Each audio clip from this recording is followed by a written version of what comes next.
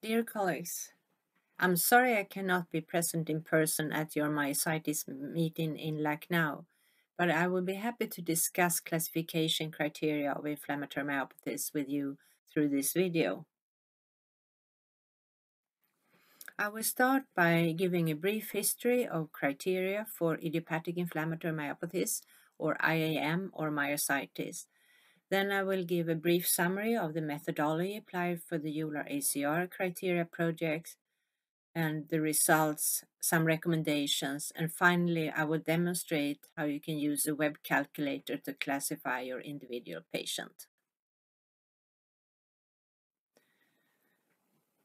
The first set of modern criteria for myositis were proposed by Dr. Metzger in 1970. Since then, several sets of criteria have been proposed, most of them based on expert opinion. This formed the basis for the project to develop the new classification criteria that started in 2004.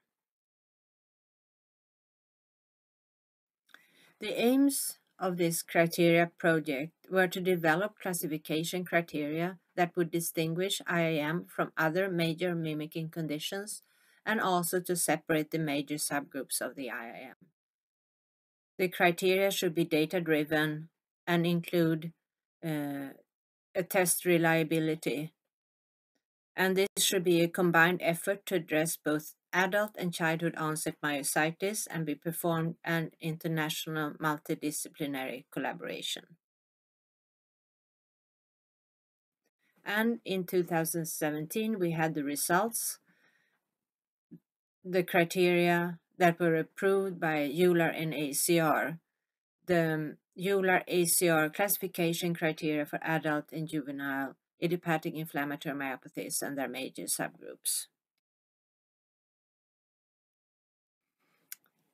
And this is an overview of the process of the project. We started by identification and definition of potential variables to be used to collect the data. Then there was a long data collection phase, an analytic phase, validation phase.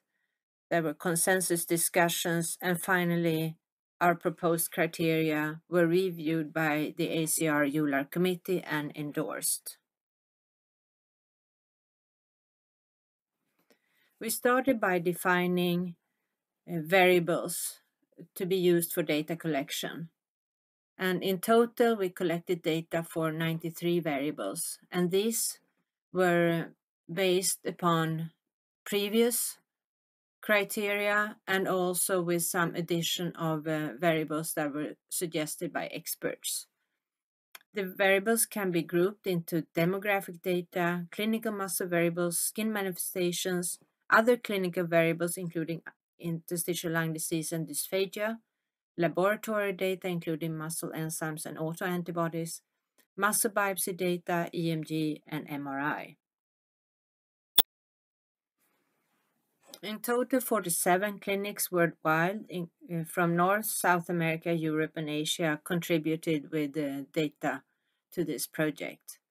And we collected data from almost 1,000 cases with myositis and more than 600 cases in the comparator group with mimicking conditions.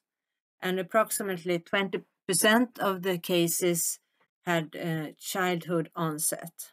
The major subgroups included in the project were juvenile dermatomyositis, polymyositis, dermatomyositis, inclusion myositis, whereas the other groups were smaller.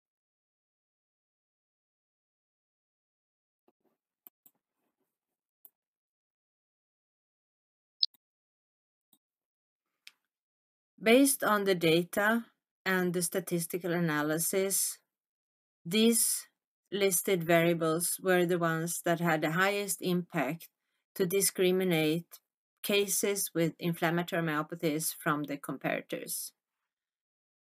And as you can see, they are listed here. First, age at onset, then clinical muscle variables, including objective symmetric weakness of the proximal, upper and lower extremities, neck flexes weaker than neck extensors, and in the legs, proximal muscles are relatively weaker than distal muscles. Skin variables including heliotrope rash, Gottron signs and papules, and other clinical variables in dysphagia. Laboratory values included elevated serum levels of any of the muscle enzyme. They are equally important. CK, LD, AST, or ALT can be used. Antigen-1 antibody positivity and muscle biopsy variables. Endomysial infiltration of mononuclear cells surrounding but not invading myofibers, perimysial and or perivascular infiltration of mononuclear cells, perifascicular atrophy, and rimmed vacuoles. Each variable gets a score point indicating its weight in the total aggregated score. And as you can see, there are two versions, one with score points for patients with muscle biopsy data and one for patients without muscle biopsy data.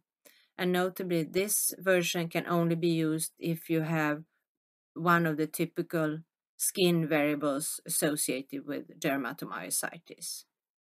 The score points add up to.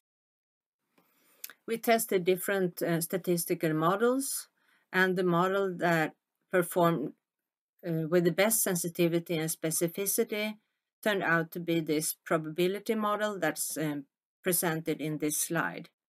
So the best balance between sensitivity and specificity can be found at the probability of 55%.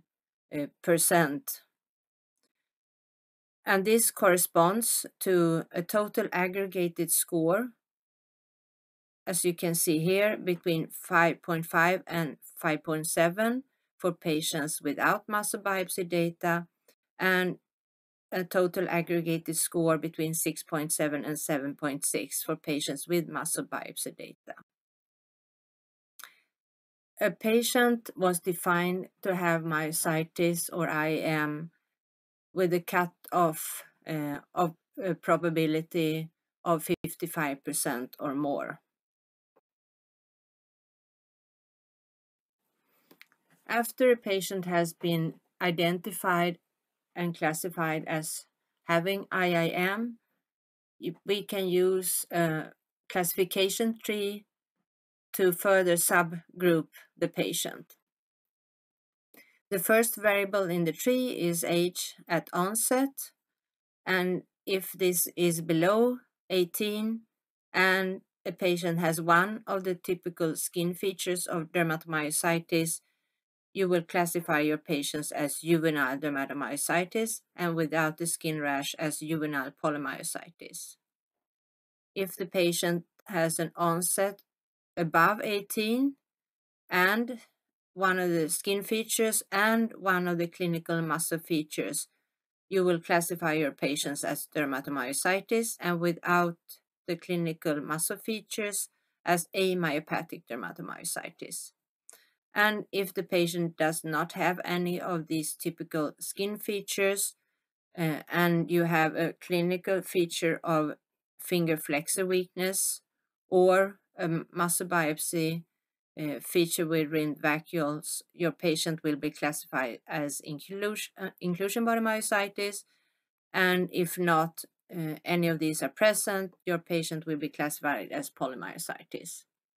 It is likely that the patients with immune-mediated necrotizing myopathies are in this group of polymyositis, but they were too few to be identified as a separate entity. To facilitate classification of individual patients, we have developed a web-based calculator. And as you can see here, it has all the variables and where you tick yes or no. And with that, you will get a probability range up here and also a sub-diagnosis. I will illustrate how this works with two cases. I will start by presenting this case. A 30-year-old man who presented with pain in joints and muscle, with cough, shortness of breath, and with a mild skin rash over his dorsal side of finger joints and eyelids. He had mild symmetrical muscle weakness of his pelvic muscles. So let's see how we can use the web calculator to classify this patient. We start with his muscle symptoms and age.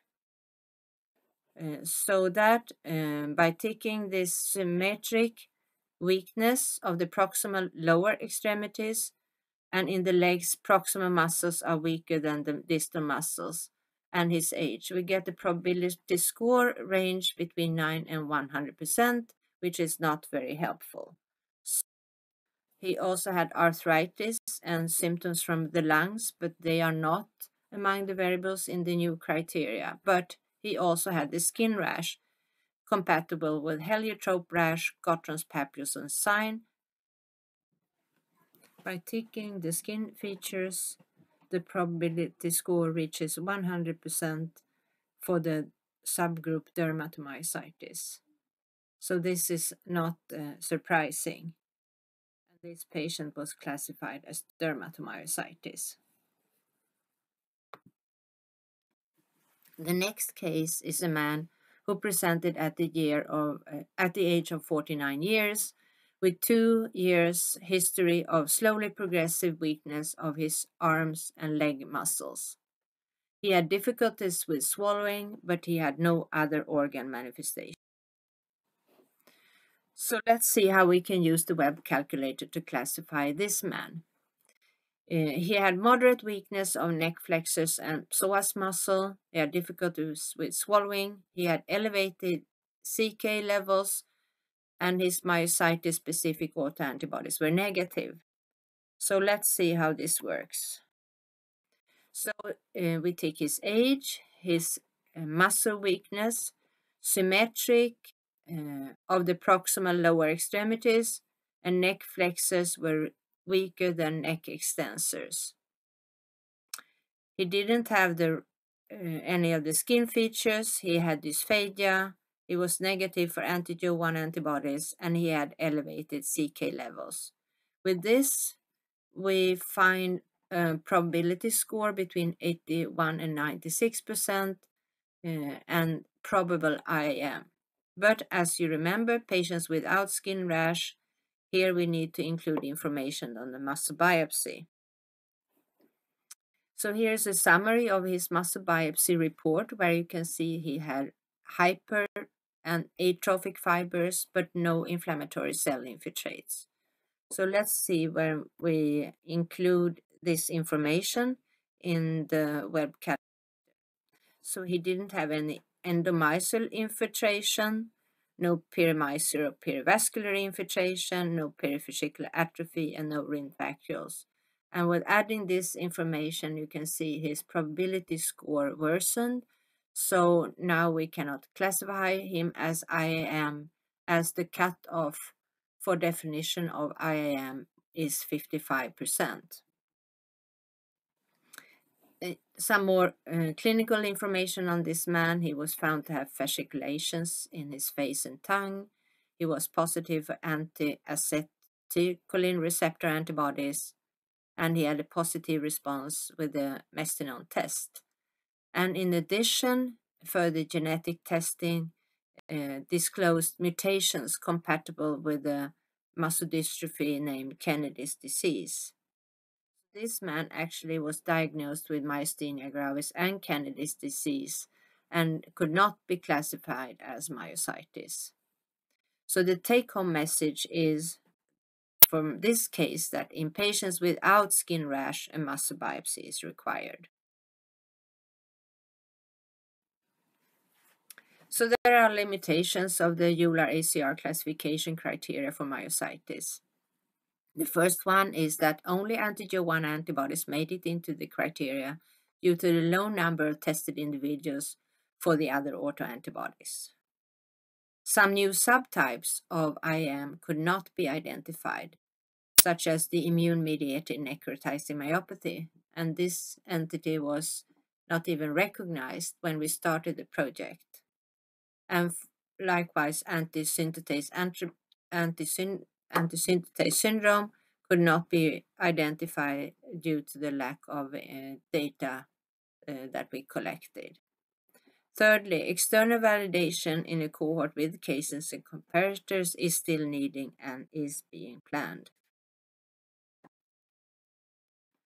So, we have some recommendations.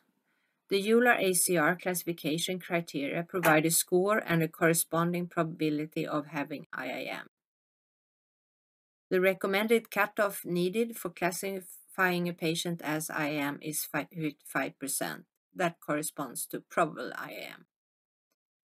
Definite IIM corresponds to a probability of 90% or more, or a total aggregated score of 7.5 or more without and 8.7 with muscle biopsy data.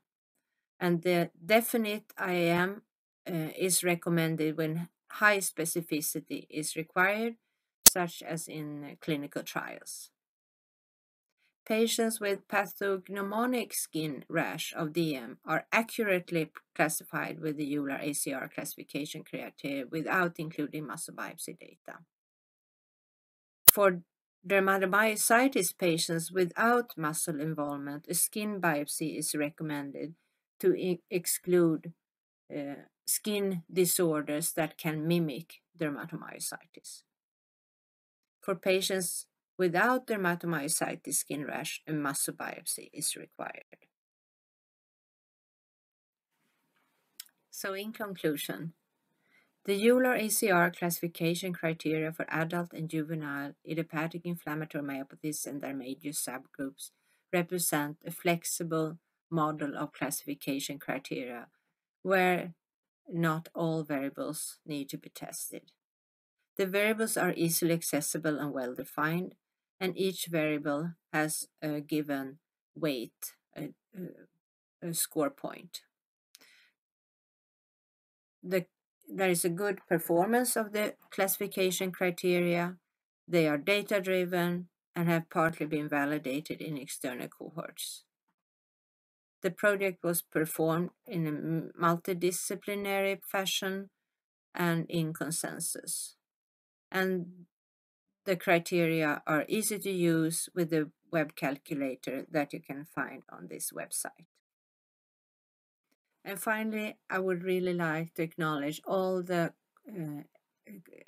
investigators that contributed with information to this major effort.